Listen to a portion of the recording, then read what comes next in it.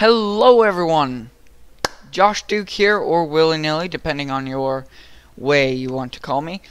Today I have a very interesting machine for you that I made a while ago, but I thought I'd show it off because you guys saw the original version. Now if you remember, I showed you a sandstone cave, extremely similar to this one. I would flick that switch, the bottom would come up, the top would go away, and that would open.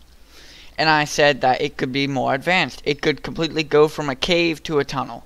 So, I did just that. I made an unfolding entrance. So as you can see, we've got completely smooth walls, workable floors, no gaps in the ceiling, no gaps in the walls, and our entrance. But if we flick this switch back, we've got a gap in the floor, a bump in the ceiling, a little pillar here, a little block right there in the entryway, an entrance, a little V, and a sideways Tetris piece. So yeah, it's very neat. I really like it because it constantly is able to just disguise itself as a normal cave. Now obviously this wouldn't be a normal tunnel, it'd be a cave too, but I mean, what are you gonna do? So let me show you the redstone. As you can see, it's a very, very basic design.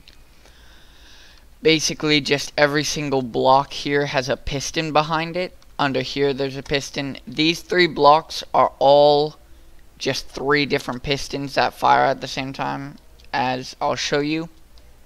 Right here, this is the block that's in front of the doorway, and these two right here are the pillar. We've got the door is these three, those two, and that one.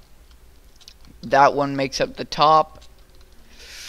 These four right here make up the Tetris piece on the side, and then we've got three here that make up the gap. So you're able to just flick a switch, and it pops open, flick it back, and it closes. Very simple. I'm not going to do a tutorial because it's incredibly simple. You could do this anytime. You could even make it like 100 times more complex while still keeping the same basic idea. But I think it's cool, and I really enjoy it, so I decided to show it to you guys. Thank you guys for watching. This has been Josh Duke, or willy-nilly, and I will see you guys